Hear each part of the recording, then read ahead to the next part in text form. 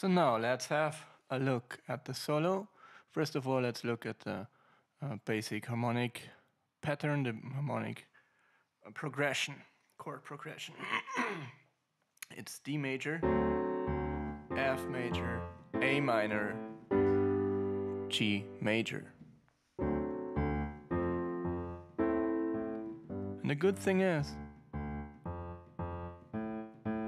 it doesn't change over the solo. And what happens in the right hand is basically just in the D minor blues scale. But very interesting licks. Let's have a look at the first one.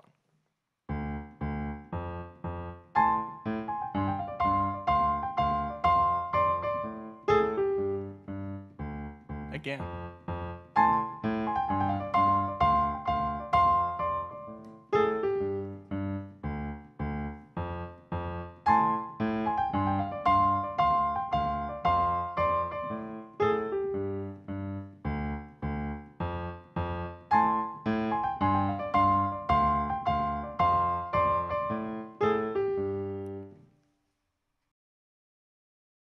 The second lick starts with an upbeat.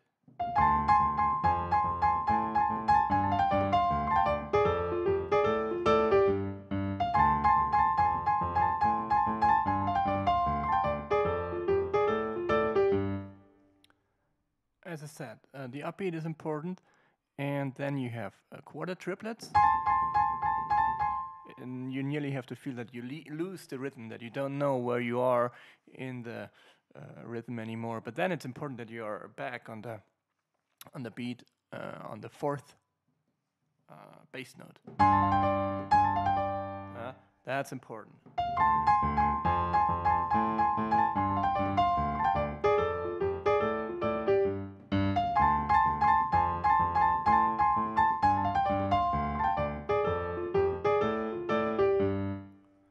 Good.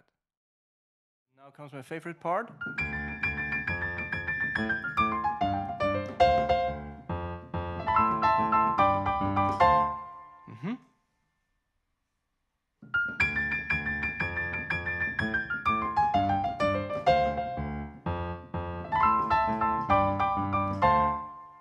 The beginning is easy. Again on the upbeat. I'm not quite sure. I think originally he has an octave here. Here.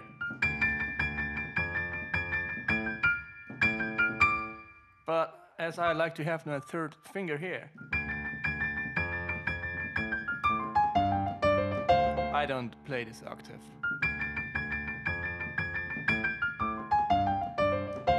In order to have this lick, this melody running, and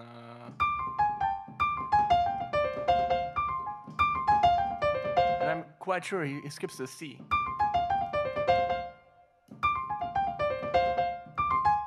I mean the A.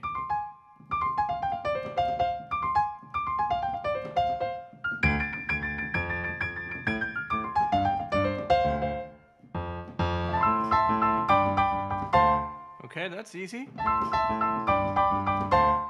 Here, feel the triplets again.